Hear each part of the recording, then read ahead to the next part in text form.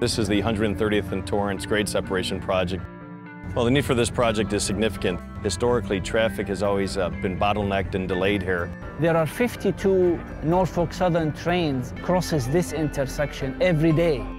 The industries in the area were also affected substantially from transportation point of view. Their delivery, their completed product cannot go back and forth.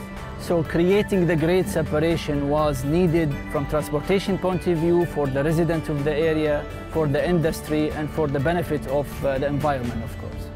We are looking at a brand new truss, 394 feet long, 35 plus feet wide. It'll support 2 tracks for the Northern Indiana Commuter Transportation District, which runs from South Bend, Indiana to downtown Chicago. The original design had this bridge actually on a skew, and as we got into the design, we realized that it may be a little more difficult to actually construct this. Some of the other complexities was dealing with the alignment of the track, because it's on a spiral curve, and the railroads have a certain clearance requirement, so we had to make sure that it was wide enough and tall enough to get through that railroad clearance. And so therefore we squared it up, and it became longer, but actually was more cost effective. Well, typically a bridge like this would have been constructed in place with temporary supports, but because the railroad tracks go beneath it, that really wasn't feasible here. So it was built completely off-site, loaded the ground, which made it safer for all the employees working on it. The challenge was we were not sure that there is a company who would be able to carry such 4.3 million pounds in one shot. So we coordinated with those companies. We did find that the industry has technologically advanced substantially, and this was the clear choice. And you can see today it was built off-site.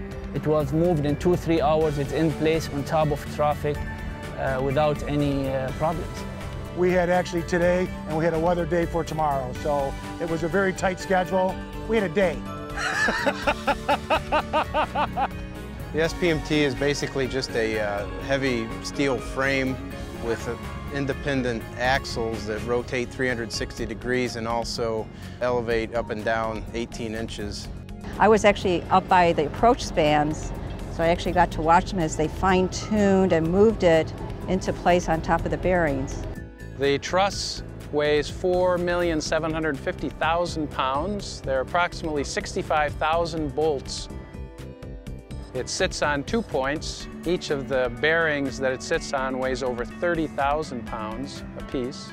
There are probably 5,000 pieces of steel in that structure, at least. Highly possible that this could be the longest and the heaviest single-span truss bridge ever moved. The team as a whole was outstanding, all the way from the design and construction management out here, and our subcontractors just performed exceptionally well. The city worked very closely with Benesch. We have been very happy with their cooperation, professionalism, their technical ability, and overall their knowledge of designing railroad bridges. There's going to be 6 bridges as a result of this, not just for vehicular traffic, but for pedestrian, bike traffic, joggers, walkers, things of that nature. Today's an example for the community to kind of realize some of the benefits by seeing a significant place and time in history with the installation of this historic bridge.